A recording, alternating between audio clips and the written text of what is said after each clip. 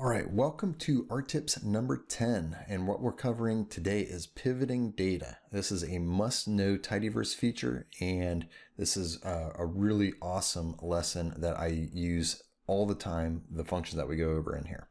So real quick, what we're going to be making today is actually this visualization where we have to do some pivoting for.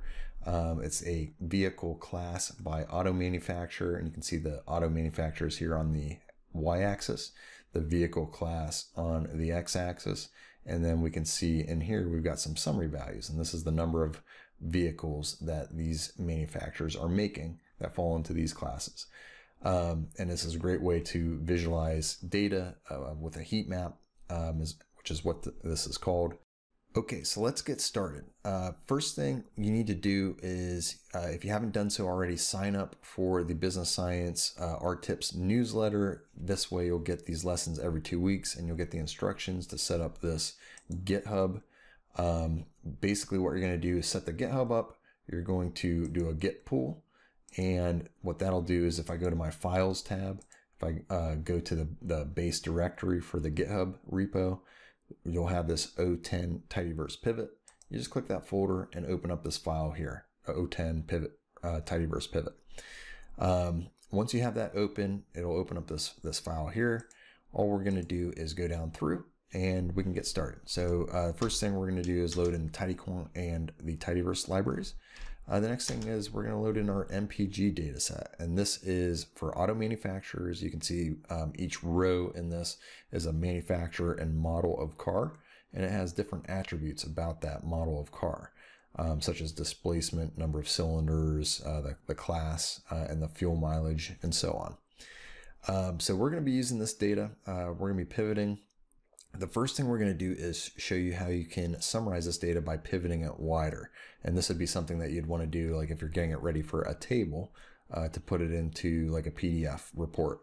So we're going to start with our MPG data set. We're first going to group by manufacturer. So we get 15 different groups, and we have to summarize the data first before we pivot it. So we're going to count the number of appearances that this combination of manufacturer and class occurs. So for example, Audi and compact, that combination occurs 15 times. And that's how this works. Now this is considered long format. And what we might want to do if we want to make a table is pivot it wider, so that way we can see the manufacturer going down the rows, and then the columns might be the class. So we can do that with this pivot wider function. And this is what we get now, a 15 by 8, where we've got all of the summary data in here. And this is much easier for a person like you and me to be able to read in a report.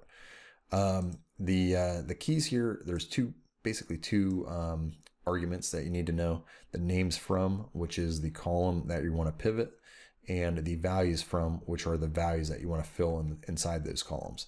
So when you do that, you put names from and values from in here, and you select class and N respectively. Class goes over the columns, and then the values that were in the N column go in here. I also have an additional argument called values fill. That's just because there's no combinations of, for example, Audi and pickup. So I want to fill that in with 0. So I use this values fill.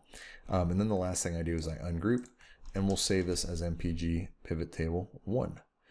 The next thing I'm going to show you, we're going to talk about a function called pivot table, which is actually, if you're coming from Excel, it's a little bit more intuitive than having to group by, count, and then pivot wider. It just does all of that in one function, and it comes from the TidyQuant package.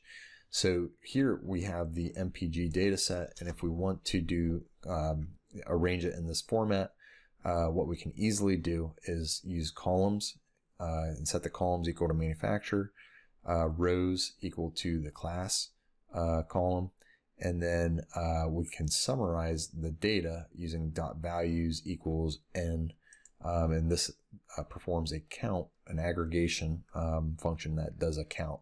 So when I do this, and we'll just run these lines, you can see that we've got manufacturer and class.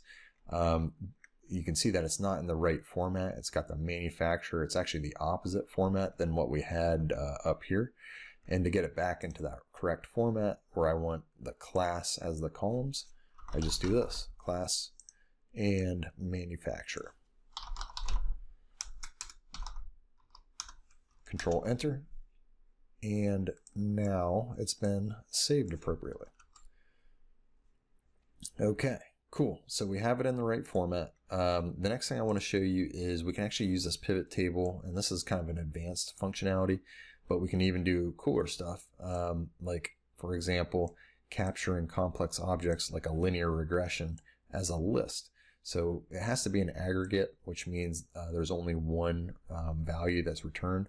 But if you wrap a complex object that returns, like, you know, a list, you can wrap it in this list, and then you can store it. So here I've just made class. For each class, I've developed its own linear regression that is a function of the highway column, the display as a function of displacement and cylinder, and then the -1 gets rid of the intercept. So that's just an advanced functionality for any of the advanced users. Something cool that you can do to create a bunch of linear regressions very quickly. Okay, the next thing you can do, you might have data that's in a data set that looks like this. You might have imported it from, you know, some sort of Excel file or whatever, and it comes in this data set, and sometimes it's wide. Well, you can use this function called pivot longer, and the reason you want to do this to make it a long format is that visualizations are best performed. Anything with ggplot, you pretty much have to use a long format. So to get it in the correct format, you're going to use this pivot longer function, and what we do is we just take these columns here. It has the calls argument, and then there's names to and values to. So I'm going to put the make the names to be this, or I'm going to call it class, and it's going to create a column called class, and then the values that are in here, I'm just going to create a column called values. So when I do this, what it does is it converts all of the names up here to the column class. So now I have all of my different combinations, and the values that were in here, it places them in the correct spots over here. So it's just reshape that data. And the reason I want to do this is now I can create a ggplot. So we can make that heat map using this long format, which I've saved here. It's 105 by 3. What I'm going to do is first start by creating a basic ggplot canvas with the ggplot function. And we're going to have class on the x-axis. On the y-axis, we're going to have manufacturer. And we're going to set up the fill. Because it's going to be a heat map, it needs to use a fill, and we're going to set that to the value column. So when I do Control Enter here, you can see here it just makes a blank canvas, and I've got class at the bottom, I've got manufacturer on the y-axis, and I don't have any information in here quite yet. So next we're going to add what's called a geometry, and it's going to add a geom tile here, which does our heat map. It's the base for our heat map, and you can see that the fill here is driven by this value column. Okay, so next thing I want to do is I want to add some labels with the actual values. So what I do is I use geom label, and I set the label equal to value. So it's just basically putting this value. So we're Audi and compact is 15. We can see Audi compact 15. So it's just putting these labels on here. The next thing I'm going to do is add a scale to give it some color. And now we've got the viridis, so we've got the purple for zeros, and then for large values, it's yellow, and it goes from purple to violet to green to yellow, and then once it's yellow, it's a very large value. So we're pretty much done. We can just add a theme here, and I could do something like theme dark, and then we can add a title here just to give it some aesthetics. And yeah, so there we go. We've got our basic ggplot with a heat map. I'm going to change this back to theme minimal because I don't really like this dark background back here. It doesn't really lend a whole lot. So to get rid of that, now it's just the heat map that's showing. All right, that is the basics of pivoting, and hopefully you learned a lot. But there's a lot more to working with data. If you want to become a pro data scientist and work, there's a lot more to learn. So check out my R for Business course. There's no better course on the market that's going to get you up to speed faster than it. If you like this video, Don't forget to sign up for the Tuesday free R Tips newsletter. You can just click this link here and it'll send you here. Put your email address in, and every Tuesday you'll get these videos, you'll get the code, and you'll get the tutorial right in your inbox.